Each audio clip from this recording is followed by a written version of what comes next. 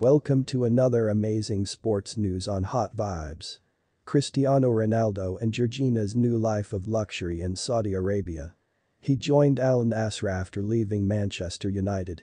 Cristiano Ronaldo and Georgina Rodríguez have already traveled to Saudi Arabia, where the Portuguese star was introduced by his new club Al Nassr.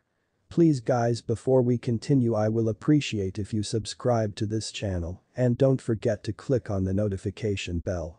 According to reports, the couple have already found a stunning villa in the capital, Riyadh, a city characterized by palm trees, impressive skyscrapers and exclusive shopping malls.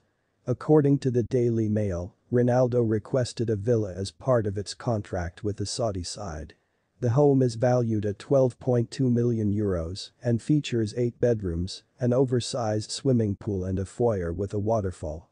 It is located in a neighborhood where people with Western customs live. This means that Georgina does not have to adhere to a dress code, such as being covered from head to toe or wearing a veil.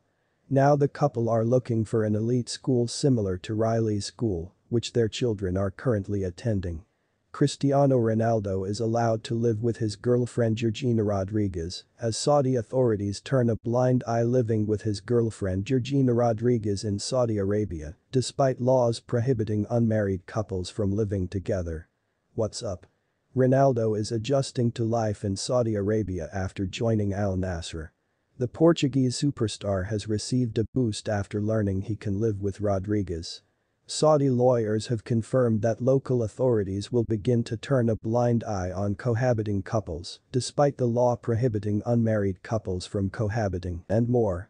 Although the laws of the kingdom still prohibit cohabitation without a marriage contract, the authorities have recently started to turn a blind eye and no longer prosecute, a lawyer told EFE.